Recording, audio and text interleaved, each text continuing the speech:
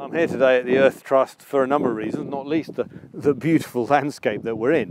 But having visited here as a journalist a couple of times, I know there's so much more to this place than what immediately meets the eye. You've got an extraordinary range of habitats, and you're doing really smart and interesting things with them, whether it's to do with encouraging public access, which you do so well, or whether it's the science that you're doing down there next to the River Thames. There are so many interesting projects.